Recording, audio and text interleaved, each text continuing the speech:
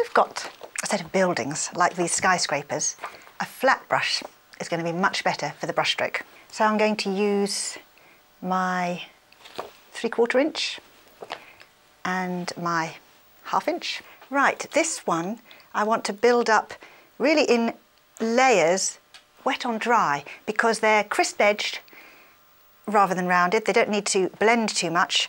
So I will do a wash for the sky and then build up successive layers with the brushstroke. I'm going to use the Prussian blue with the alizarin crimson and paint it not too strong across. When you're laying a wash, try not to go too much over the area before, because you want the colours to blend together without heaping too much more paint onto the layer before. So just bring it right across. Do you see how they just sort of join up gradually and they're not overlaying each other too much?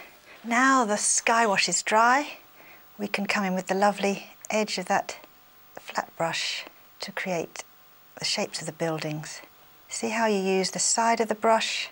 I'm a great believer in not overdrawing your underdrawing, because if when you're painting you find yourself having to really look because you want to know what it looks like, the brushstroke will usually have a bit more information in it because you've had to look more thoroughly. I'm just going to add a bit of that red into this wash here, and now I'm going to turn the brush this way to bring it down to give me a nice sharp edge to the building as it comes down here. Just to give myself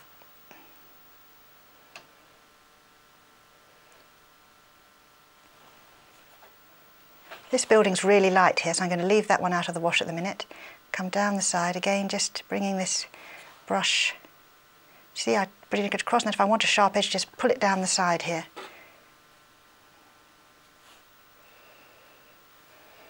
Do you see how this goes up in tiers? And the brush is just perfect, just each step that goes up straight across the top. Oh, it's a much higher building than that one next door. And then comes down in tiers the other way. So now I'm turning the brush this way to marry them across as I come down. Do you see, to make sure these are level, come across.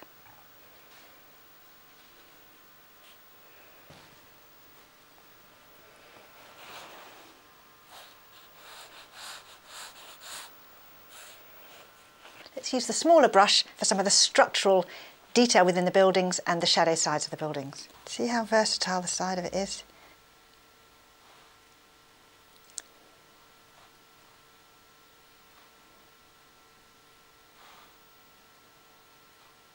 The gap between the buildings is easy to pick out.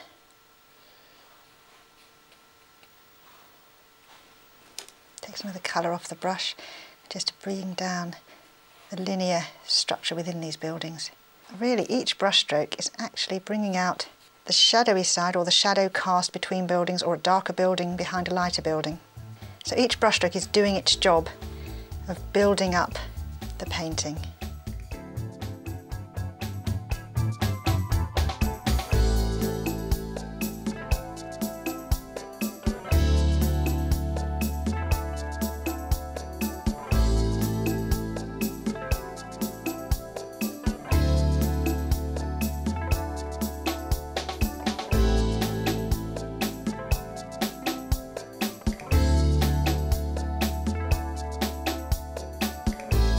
See how much easier it is to use a flat brush for these linear strokes than it would be to use a round brush.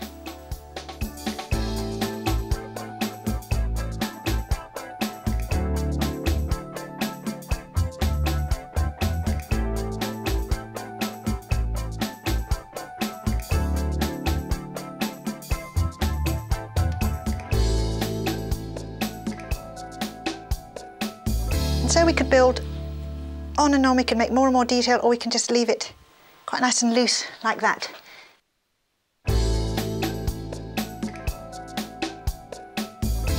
One of the loveliest qualities of watercolour is the way that it skips across the paper and leaves a broken edge. Like in these little fishermen here. You see the edge of the sea? How the edge of the wash breaks up across the paper. Or as in the case of these children here, where the little flecks of white between the colours of their jackets is left between the wash as the paint just skips across the surface of the paper. These two papers are Cardi paper, which is a nice rough paper. Let me show you what happens to a brushstroke as it goes across different papers. Here we have a hot press paper, so it's very smooth. Let's take our round brush, our size 12. It's not to do with entirely dry paint this, it's to do with the pressure of the brushstroke. So if we take it across a hot press paper, this is really smooth. Take this paint across, we can break it up by lifting our brushstroke, but its tendency is to then join up again because it can spread across this smooth surface. On a not surface, it will break up in the same way, a bit more, and look, it won't join up in the same way, it'll stay divided, so you've got more control over that broken brush mark. On a rough surface, now you see, skipping across the top of the paper and creating even rougher, and they're not joining back up again because there's nowhere they can flow. They're divided by their troughs and their rises of the paper. And then I'm going to show you on the cardi paper, because this is a lovely, very rough surface, and sometimes you almost think it's resisting your brushstroke. See how it really almost objects to the paint coming across it, and I'm trying to do the same pressure each time on that. We can take this lovely broken edge quality to the brushstroke even further with the dry brushstroke. On this black wash of shutters, I want to create texture on the wall and wood grainy texture and old sort of weathered texture on the shutters, and I'm going to show you how to use the dry brushstroke. You can use any size brush. We're going to use round, we're going to use flat.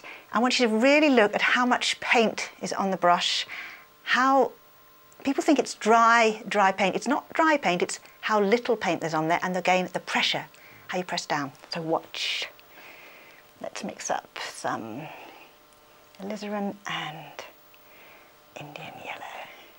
Now, when you mix it up, press down so you start to splay the hairs of your brush. Take the excess moisture off. So let's start here. A bit too much water on there. Take it off with your brush. Now, that's better, but still a bit too much.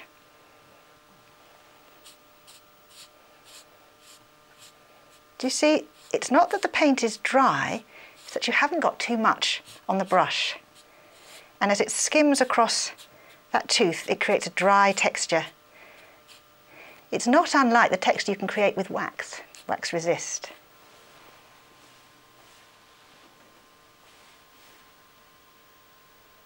Now, let's look at the wood grain.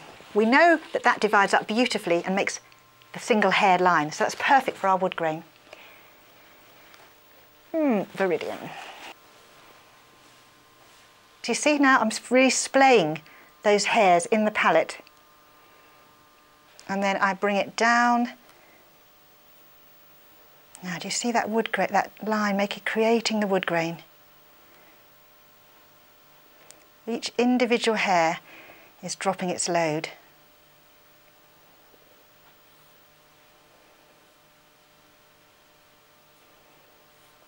Now it's nicer to have the stroke go right way down, because obviously the wood grain is going to go right the way down.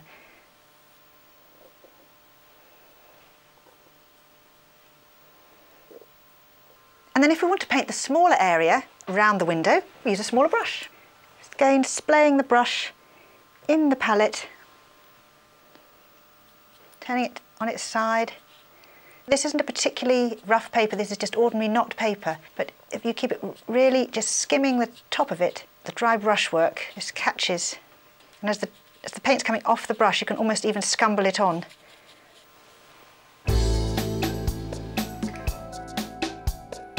In this final section, I want to talk about the life in a brushstroke.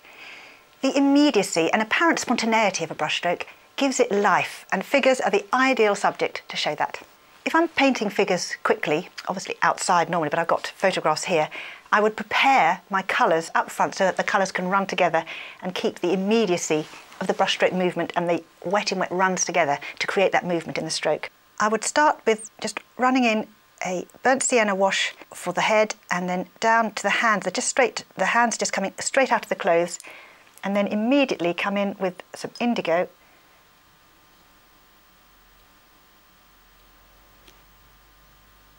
Brushstroke comes down, his trousers are lighter. If one foot's higher than the other, the leg immediately looks like it's walking towards you. Don't need any shoes or feet on it. Draw out his shadow. and a little top knot of hair just to darken the top of his head. And already he's a figure in action coming down the street. Now let's take somebody a bit more colourful. Let's have this boy in red. Start with my burnt sienna. His arms are crossed across himself. His legs coming down. Knee bent, other foot behind, so this foot's forward. Red shirt. Bit more colour. Leave out the light on the top of the arm. Bring the brush stroke down. And then I've got some ultramarine, or is it indigo, not quite certain which, on the brush. Shadows of the shorts.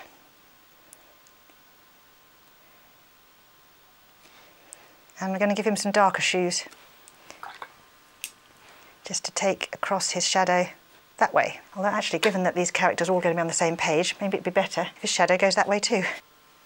Underside of the legs have more shadow in because they're going away from us. And a little tint on his head for his hair, and just to catch the undersides of his arms while it's still wet. And that's really all you need, just a tiny, the brush stroke itself makes the life, creates the life. Don't overwork them, don't try and finish them, otherwise they become static. Let's take this lovely lady here in this rather nice turquoise t-shirt under a black top. Now it's a back view, so this time I'm starting with the colour of her hair, and she has got a sort of pigtail which is creating different lights. That's the first thing to go down. Then the colour of the skin runs into that. And the turquoise of her top.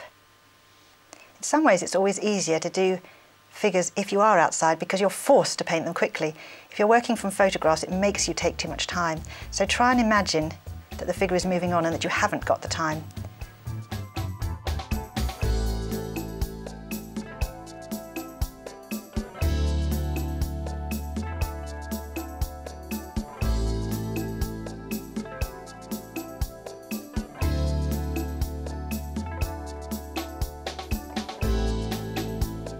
From all the subjects we've painted, I hope I've shown you that it's not the subject but the way you lay those brushstrokes down that makes a painting live. I hope I've inspired you to make every brushstroke count so that the subject that inspires you will live. Imagine if you only had 50 brushstrokes. I bet you'd make everyone count then.